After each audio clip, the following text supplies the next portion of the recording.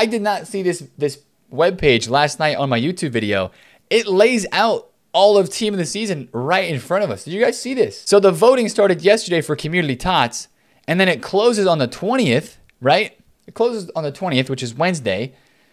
And then on Friday, we're going to vote for Premier League Tots. And it's only open for 3 days. So we're going to vote for Community Team of the Season, Premier League Team of the Season, and Bundesliga Tots before we even get any Tots cards released. And then we vote for La Liga, and the voting is closed. Then we get Premier League. Wow.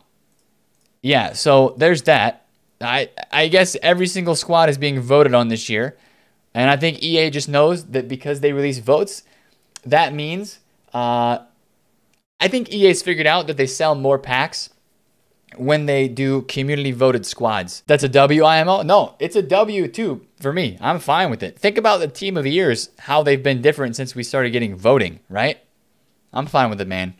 But it also does mean that some cards who maybe deserve it, like statistically, might not get a card 100%.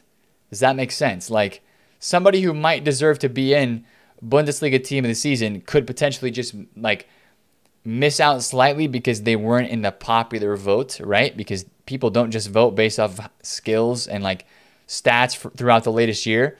They vote on what's going to be meta in FIFA. So I don't know. In the end, we will get cards that EA wants us to get. Good point.